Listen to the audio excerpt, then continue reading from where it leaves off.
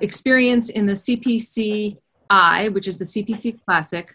As everyone knows, there were 7 regions involved in that project, which ran from 2012 to 2016. All those regions are involved in the CPC Plus, as well as an additional 7 regions for the round 1, which has just finished its first year. Round 2 has just joined us, as I said, kicking off 2018 with a bang. Really glad to have all of you with us. So what we're going to be doing is really kind of an informal discussion, and I'm going to start out sort of by calling on people to just have folks start out describing what they felt their experience was with shared savings, specifically looking at the 2015 and 2016 report. You all should have gotten a copy of that in your email along with the invitation to this. If you don't have it, send me a quick chat message and I'll make sure that you get one by the during this webinar so you have a chance to look at it. So what I'd like to do, we're hoping to have David Kendrick join us initially because of the work that was going on in Oklahoma. He's in the process of traveling right now, so he'll dial in when he's able to. So what I was going to do was at least turn to our colleagues in Arkansas who had some analogous experience in terms of the shared savings that were observed in 2015 and 16, not as large a change as was seen in Oklahoma, but nonetheless important. And if I can just turn to Alicia and Missy initially, just to have a little bit of input from you, and then from Ann and Bill from Arkansas Medicaid.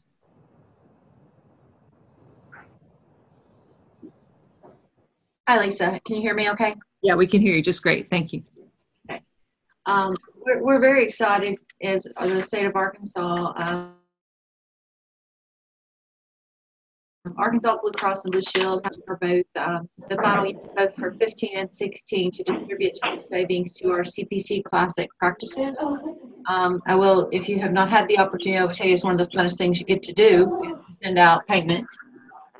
So I think one of the things that we saw, the big wins in Arkansas, is really early on that opportunity. I think it was very important where we brought with the practices that ability to really identify the risk scores and to really integrate the risk of the patient into their electronic medical records, to kind of work through workflows in the practices to integrate that risk factor and the risk scoring of a patient throughout the entire clinic. And one of the examples I'll give you is that one of the clinics that we worked with that actually put it into their EMR, and even to the fact of the receptionist when scheduling patients implemented or made changes on that schedule needed based upon some risk scoring, and really making that throughout the practices. So I think that was something that early on we started seeing, but really typically both in our pilot and in CPC,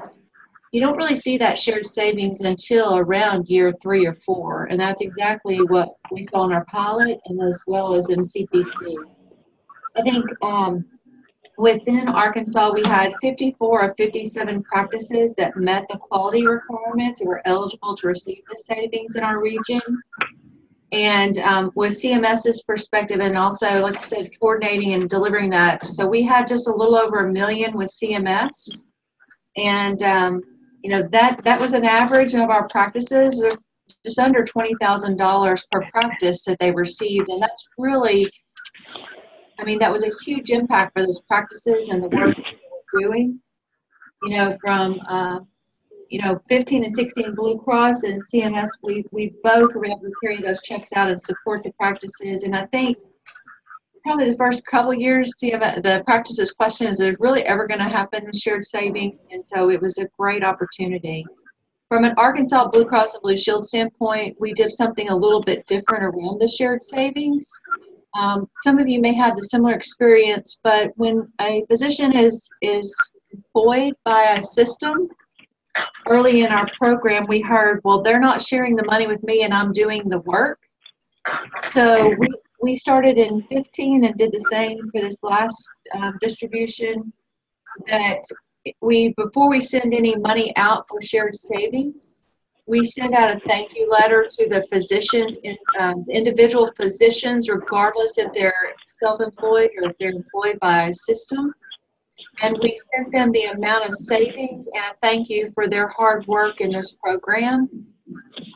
It went over, from the first year we got a couple calls from systems. This past year I have not received any calls. But what we included this past year as well, we really wanted them to see the value of this program and their hard work. So we included not only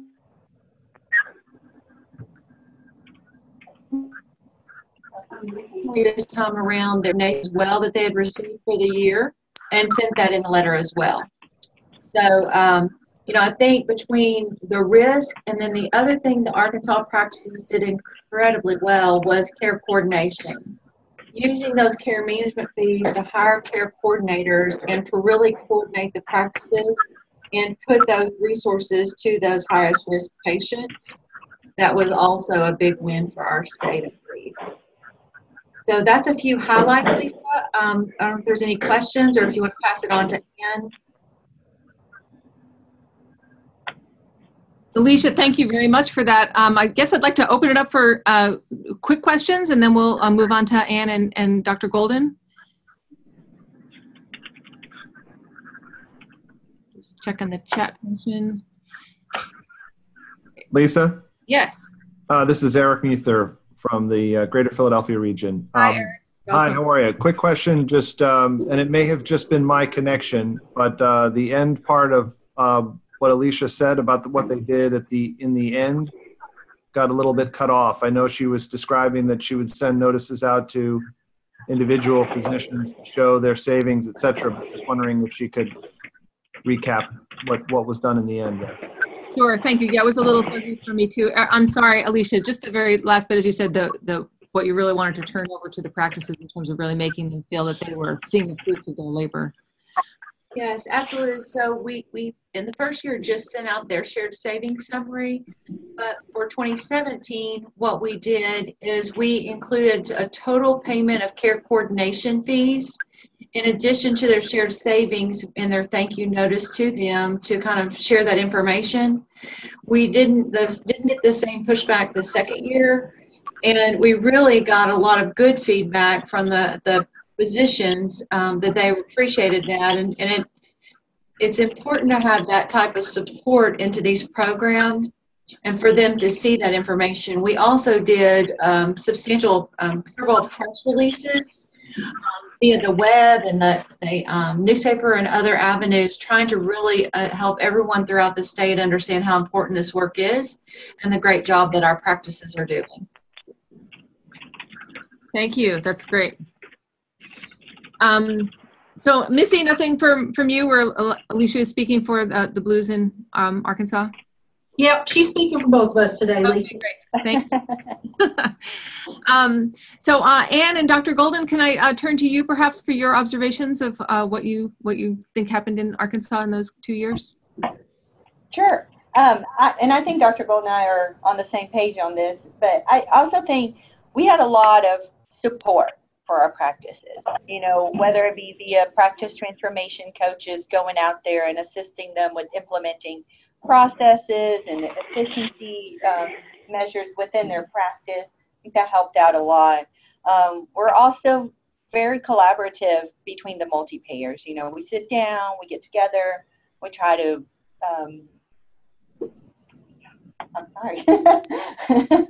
we try to align all our efforts to make sure we're all moving along towards the same goal. I think that reduces the burden on the practices, and it helps them achieve that same common goal that we all have. Dr. Golden, do you have something more to add? Yeah, I just going to say, you compare us to Oklahoma. We were statewide, so we were in a lot of very rural areas, and Oklahoma got great results, but was mostly in, I think, the Tulsa area, more urban, so a smaller geographic region. So, that gave us a couple of different kind of challenges, but also underscores the strength of the outcomes we received. But as Ann said, I think that one of the things that we have done is that, we required that every practice achieved certain practice transformation points. But we actually sent people out in the field to actually inspect and to validate the attestations of what they said they were doing. And they therefore got direct feedback. So it was the trust but verify approach. And I think that the verification process, I think, sped along the transformation and set in place the infrastructure that resulted in some really good positive outcomes. Yeah, we kind of got them from both ends. You know, we do the upfront education, and then we'd have a separate team go out and actually validate to make sure they actually implemented these efforts. I think doing both sides, it's helped out the practices really transform into a more efficient way of providing care. So Anne and Dr. Golden, this is Lisa, I just want to ask a clarifying question. What was sort of the time interval of going out and validating that you felt like the sort of education was sticking, shall we say? And how many times in the course of a year, and or if you did it more than once?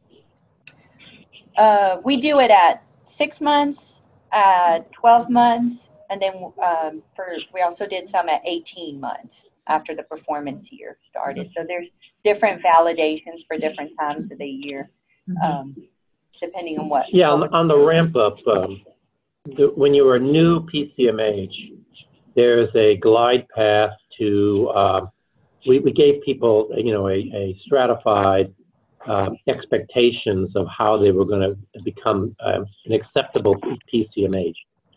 And now that the program is more mature, probably a lot of these things are now only going to be checked once a year, but things like care plans became real difficult for practices. But we did things like call practices up to make sure they had live voice access at night. Or we also went in and made sure that they had instructions for patients about how to access the practice after hours. So in many ways, as the program matured, the need for regular visits goes down because they have already achieved a certain level of competency. Great, thank you very much. Does anyone have any questions for Anne Santafer or Dr. William Golden specifically right now?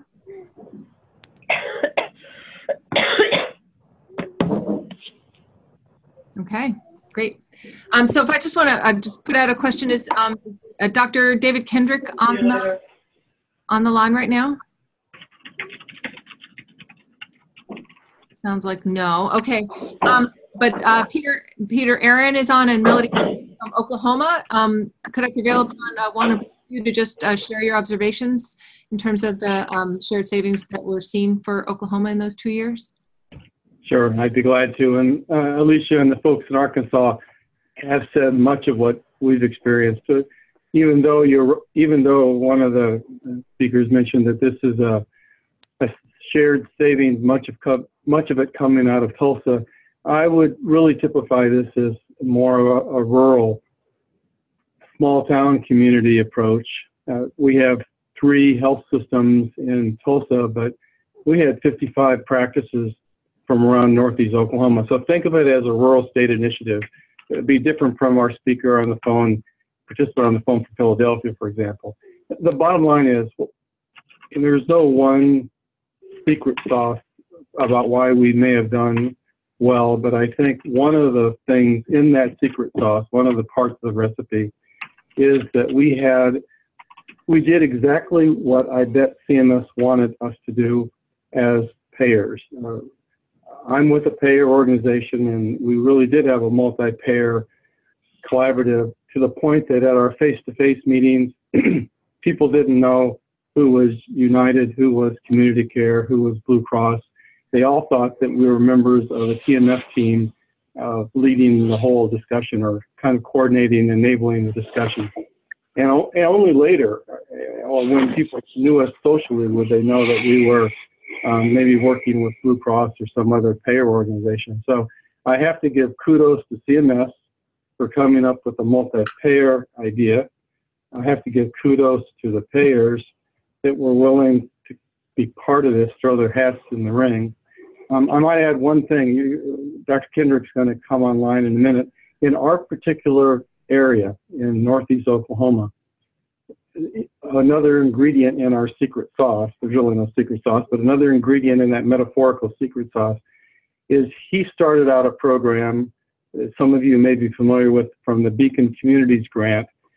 And now Dr. Kendrick has spoken to a lot of us on this call about My Health, which is the HIE that he leads up. He and Dr. Dan Duffy were really spearheaded this community involvement in Tulsa. So Tulsa is like a lot of communities where we have health systems, I mentioned 3, that are really antagonistic towards each other, or really competitive maybe, and market share is a big deal. So I was surprised 8 or 9 years ago when Kendrick and Duffy were able to mobilize our health systems. I was CMO of one of those at that time, and the docs don't feel the competition in the city or in the area, but the C-suite people do. And they were able to mobilize us as a community to send in a grant for the Beacons grant, and we won that, thank goodness. And then after the Beacon Community Grant, we participated in CPCI, like most people on the call, and now CPC Plus. But a point I want to make is that once you start doing this as a community, and we have to focus on CPC Plus right now, I understand that, but another part of this is same prototypes or models based on patient-centered medical home that make CPCI and CPC Plus work, the risk stratification, the care management, the information technology, the bringing the patients and the families into our planning process. All those things we need to extrapolate out to our subspecialists. At a CMS meeting maybe a year ago, I mentioned to somebody who's now, I think, in Blue Cross, South Carolina, Patrick, I said, you know, it's interesting, we have the primary care initiative and we have ACO initiatives, but we don't have anything in the middle, really. Well, we did. We had oncology care model that we're participating in. So one thing I want to put in the middle of everybody's mind, as we're working on CPC Plus, be thinking of how to engage other subspecialists, whether they're oncologists or cardiologists or gastroenterologists or neurologists or orthopedic surgeons in our initiative. We've tried to do that. We're fortunate to be part of OCM, and that helps make each individual stronger. So those are comments I'd like to make. Great. Thank you, Peter. Really appreciate your sharing those. Melody, I know you're with the Oklahoma Healthcare Authority, which is the Sooner Care and the Medicaid program that's based in the state. I don't know if you wanted to just share any quick observations from your perspective.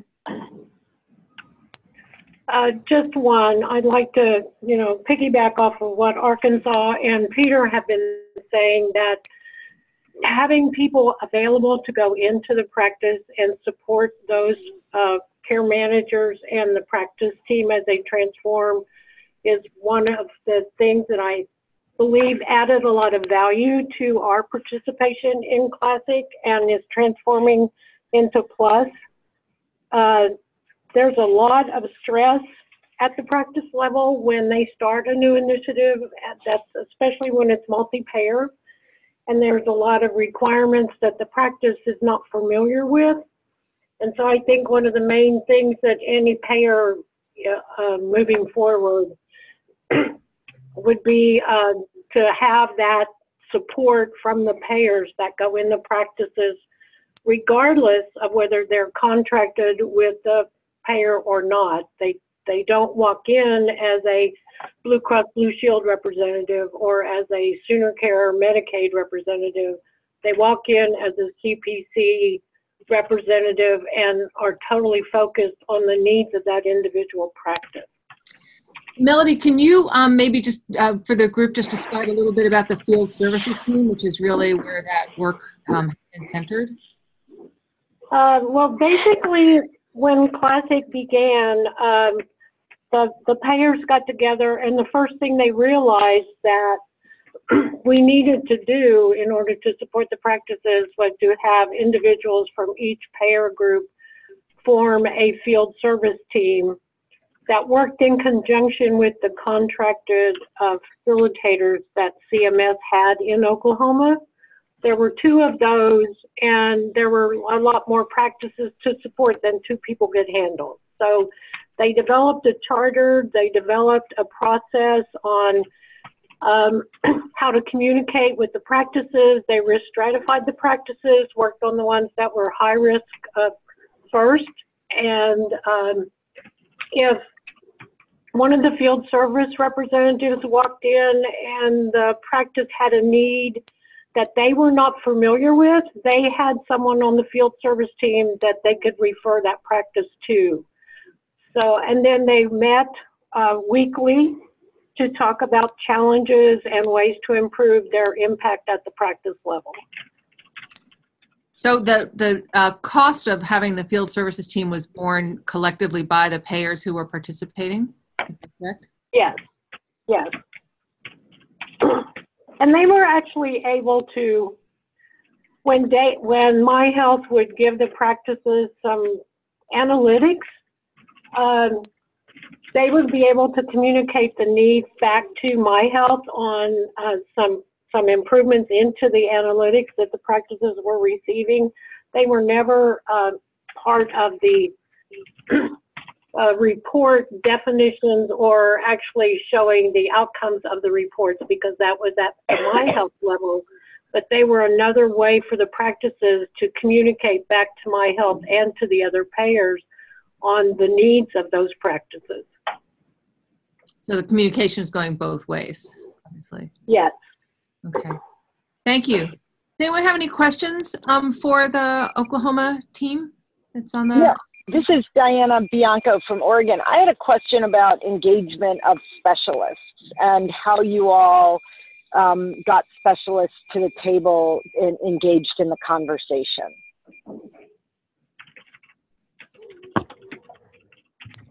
Well, the medical home side, when we have in Arkansas, we've always told the practices they had 3 tasks. One was to manage their own practice and transform their own practice. 2 would be to engage their patients. And 3 would be to manage the medical neighborhood.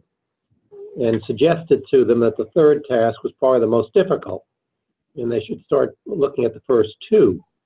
We are in the process of our episodes of care, developing and using the techniques and the data analysis we've done for that to begin to create medical neighborhood report cards. And with our new MMIS system, we will be giving the primary care medical homes, the patient-centered medical homes, profiles of the medical specialist community and how they their practice variation is or is not a factor in their referrals. But we also had a concomitant activity because we were a CMMI demonstration site for episodes of care. So there has been in our state a lot of conversation about patient journeys and global use of resources for selected clinical conditions and procedures. And this is Thank Alicia. you. I'll actually add on to that a little bit. I know early on we had many of our medical homes that created the contracts, and we really supported them with reporting and information, as Dr. Golden mentioned. But they had contracts that they set up with their specialists and actually did change referral patterns based upon the performance and the compliance with those agreements. And it was certainly something they had to continue to address and discuss with the specialists in their area. And then it's a little bit different from an Arkansas perspective because we do have some smaller rural areas, and so they're probably a little bit closer and have that opportunity to have the meetings and the agreements. But we did see some improvements in that area.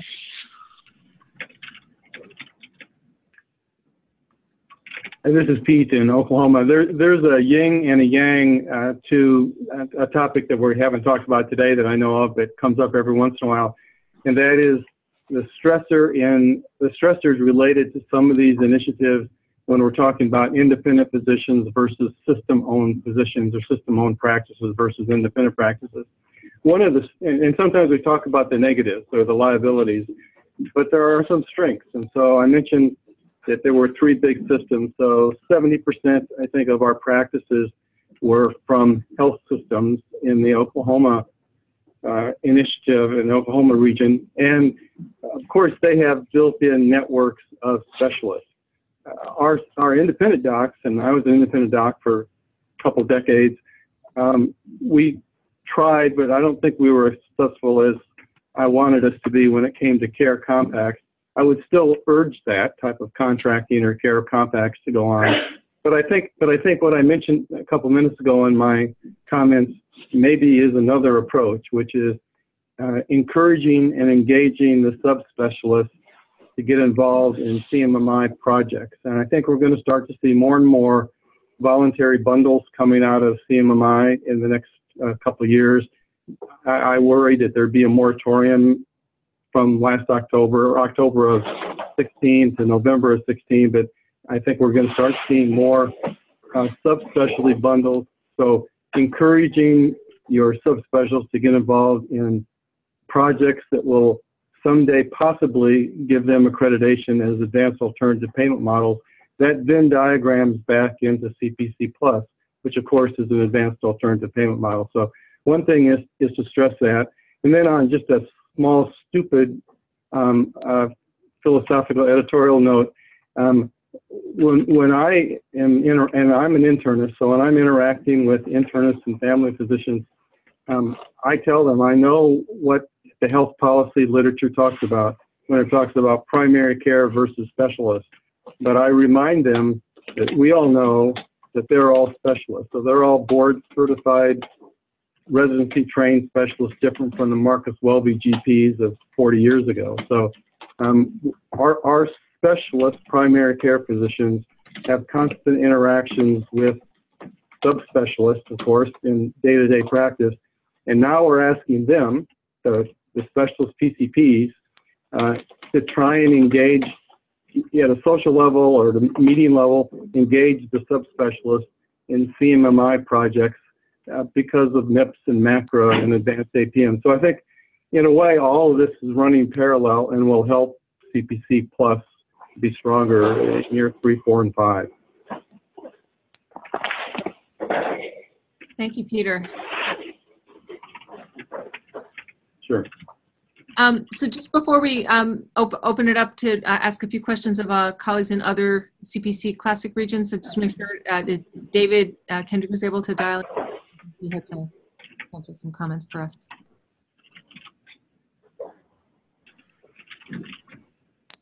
Okay. So when you look at the, this is Lisa again, when you look at the results of the 15 and 16 shared savings, obviously there's some variation that we see, and I think that there was understandably some frustration on the parts of some of the regions that felt they were really doing excellent and important work, but found that that the results were not as expected. And I want to open it up to our colleagues in the regions that are represented on the phone or on the webinar today, just to make a few comments about that. So we have our colleagues, some from Oregon, some from Ohio, and New York today. I want to see if there's anybody who'd like to pass a comment along to those of us on the phone.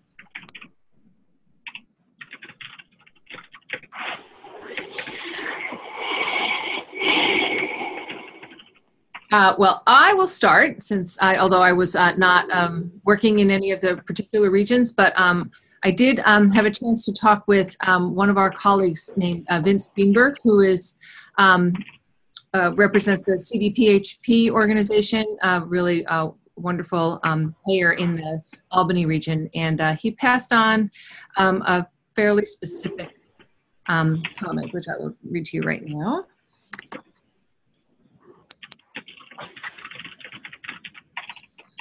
So specifically that he said that he felt a sticking point was the comparison group that was used for calculating the shared savings. So the region as a whole was disappointed to learn that there would not be any shared savings, given that along the CPC Classic journey, the region really was performing well on feedback reports. They did feel that perhaps the Achilles heel for them was the specialty test, And that continues to be a focal point and really something that they're focused on at this point, even into the CPC Plus. Susan Stewart, are you on the line? I just want to know if you can tell me if you think I'm actually stating that correctly. Yeah, no, I think Vince makes a very good comment, and it's something we discussed a lot in Capital Hudson in New York, with the shared savings results. Look, I'll be very straightforward. I think to this day, the Capital Hudson folks don't fully understand why we did really so poorly on CPC. And I think we take it really seriously because everyone's thinking about this as a demonstration program that the Secretary of HHS could expand if it performed well enough, right? So there were a lot of different themes of the discussion about the poor performance on the Medicare fee-for-service shared savings piece. I think, is there, there's just the real piece of, were the practices not able to do enough for whatever reason? And we do think the specialist utilization is a big deal in this part of New York and something that we've had our eye on. So I think Vince is right to bring that up. And I think that's a predominant issue. I would also say when I went back and plunged into our Medicare fee-for-service lives in the market, it is complicated by the fact that, in CPCI, you were compared to all of the other Medicare fee-for-service lives in the market, whether they were in Medicare payment arrangements or not. And it appeared to me that as much as 40% of the Medicare fee-for-service lives in the market, possibly 50%, were in Medicare ACOs, generally MSSP, one next gen in the market, and a next gen ACO that vis-a-vis the country outperformed. So the CPC, mostly independent physicians in the market, were being compared. At least half of the comparison group were Medicare ACOs, and we could never unravel the importance of that, but it's something that we were aware of, and it is what it is. I understand that Medicare needed to assess the performance of CPCI versus what was otherwise going on in the market. So that's where we ended up. But I would say I don't think we fully understand it.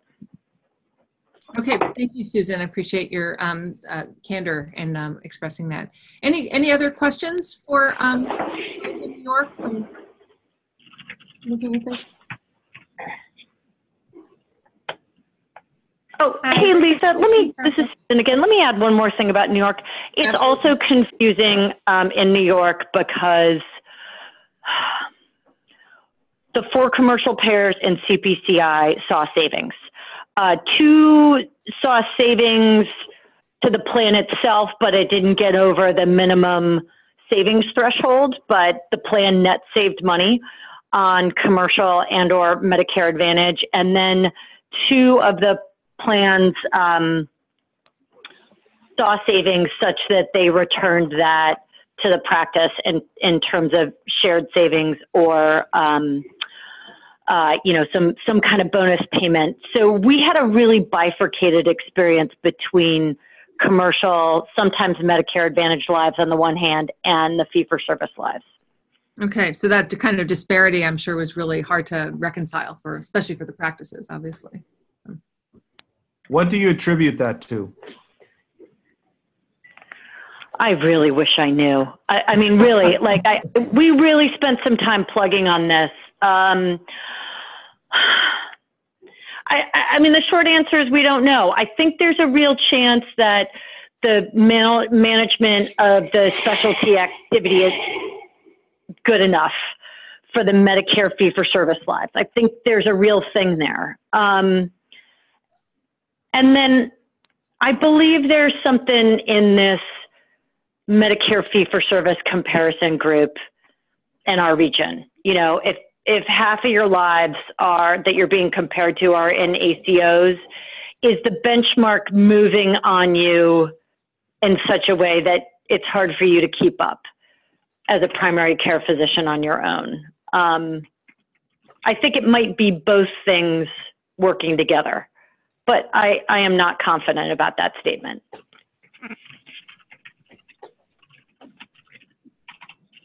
Thank This is Tiffany from Ohio. We have the same perspectives and experience as Susan has mentioned as well. We've looked long and hard at the comparison groups.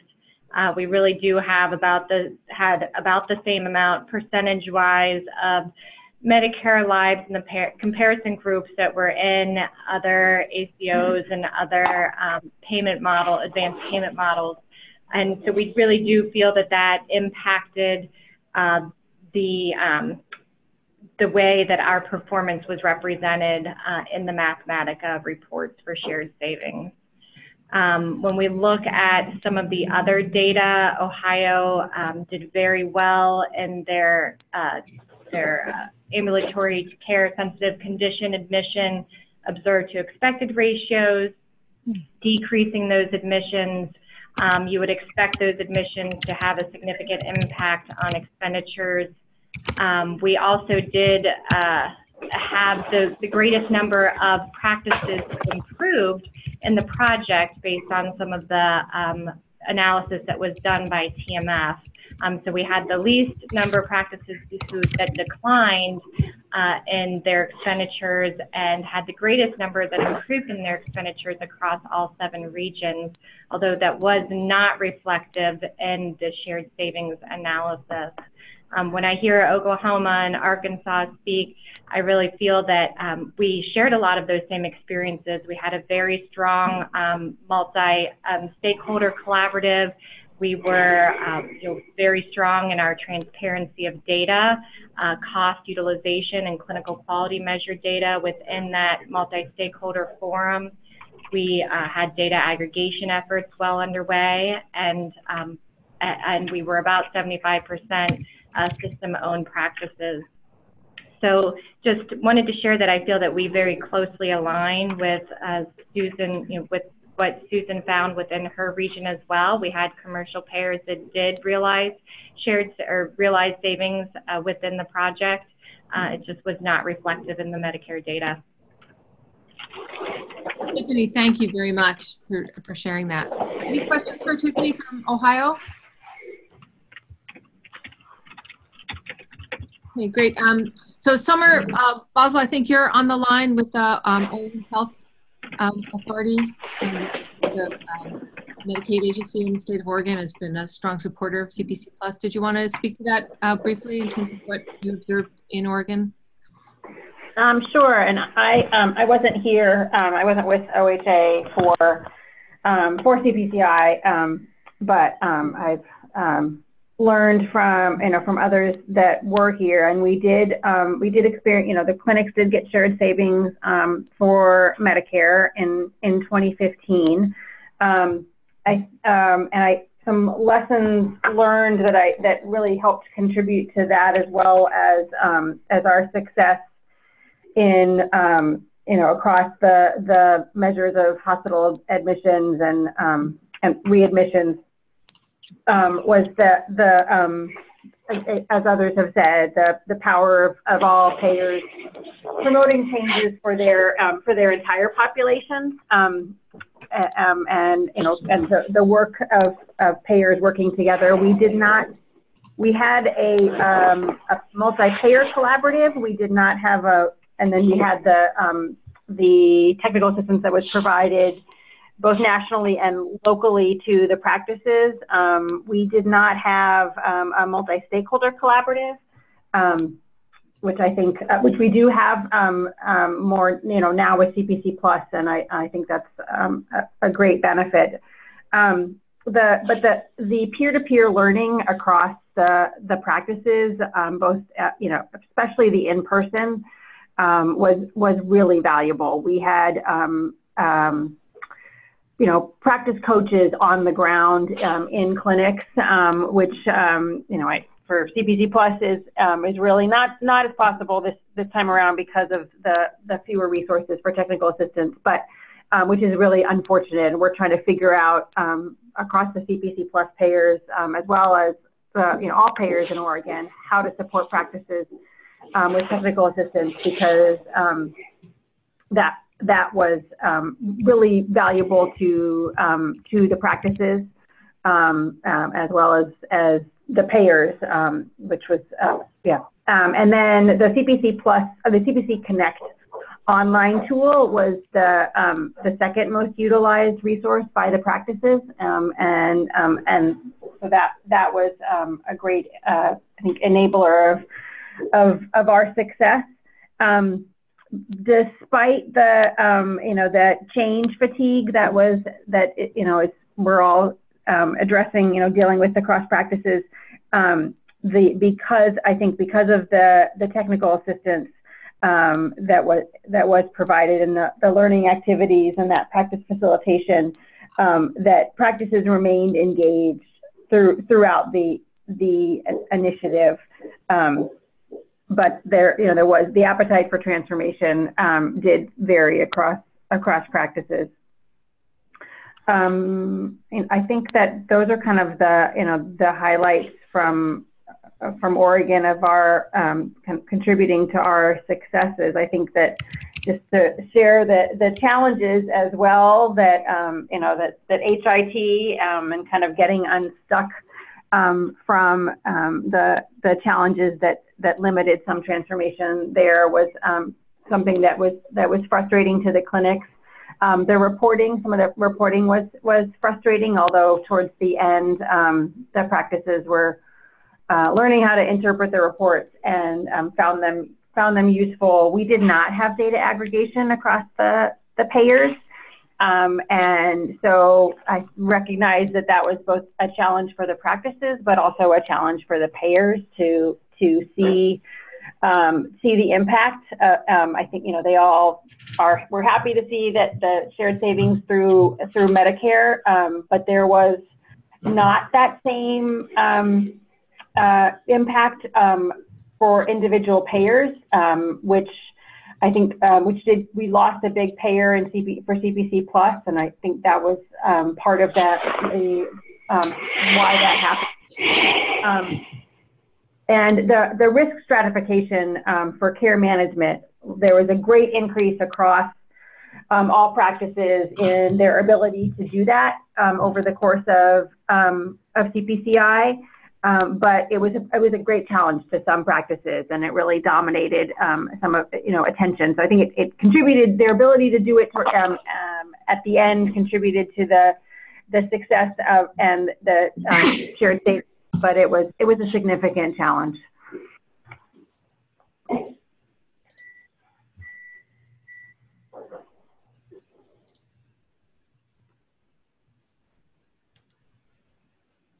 Diana, if you have anything that you would add, I know you weren't there for CPCI as well, but sort of your perspective from now facilitating the CPC Plus payers.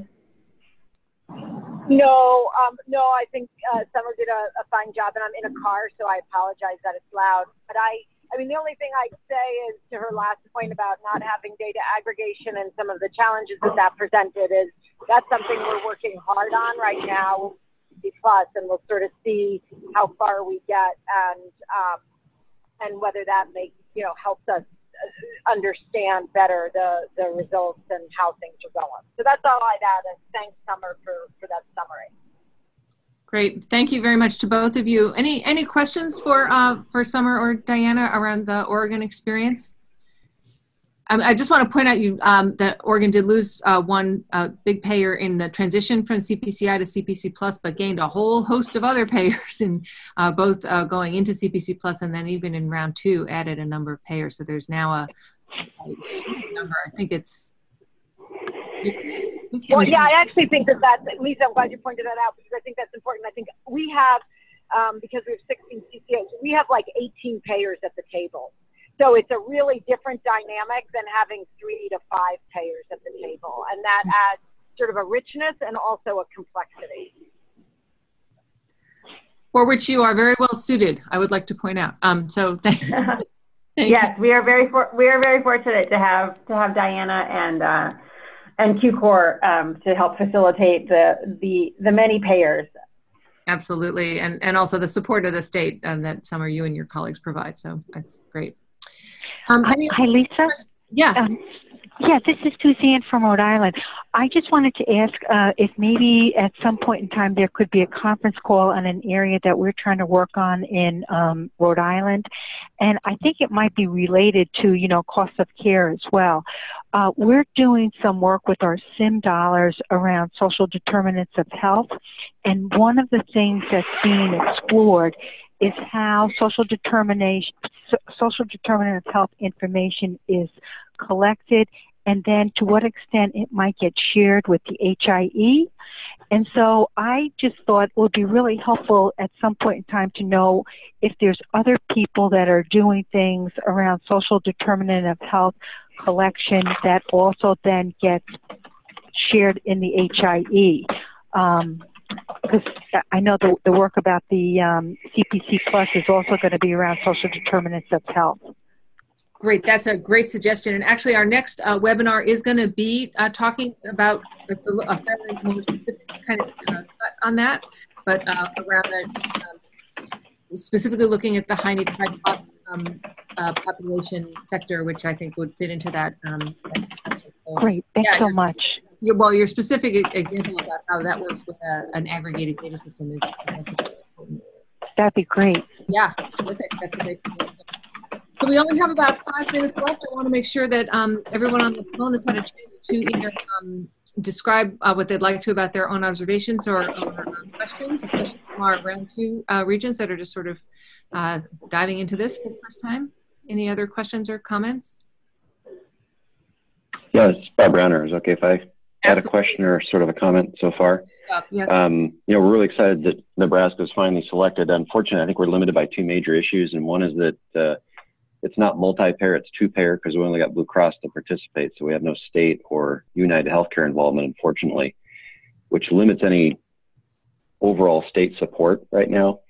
And the problem we're also running into is that the CPC Plus program doesn't integrate well with the ACOs, and the way CMS is deciding things, they're actually literally excluding the ACO management from being involved in CPC Plus. So I'm Chief Medical Officer ACO right now. We have 6 clinics in CPC Plus, but they won't send any of the information to us at the ACO level. And they literally, if I have a question, I have to have one of our clinics ask the question for me.